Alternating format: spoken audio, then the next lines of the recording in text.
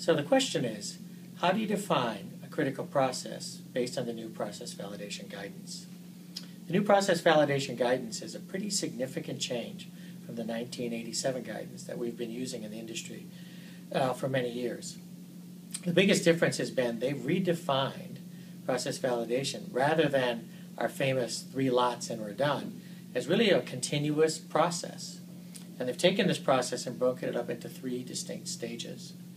In stage 1, we're supposed to be evaluating the process design. And by process design, I mean understanding the contribution of raw materials, equipment, process parameters, in terms of process stability, but most importantly, in terms of product performance.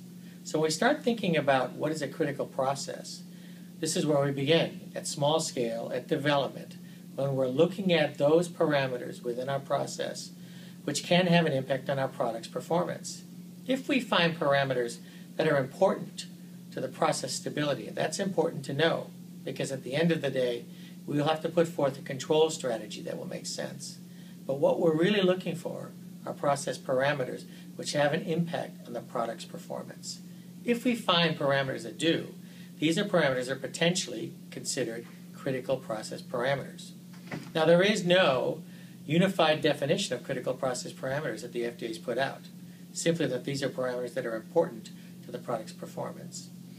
One definition, which we've used very successfully with the agency and with other processes that have been in development, has been to look at whether these parameters across our final proven acceptable range and normal operating range still have an impact on the product's performance.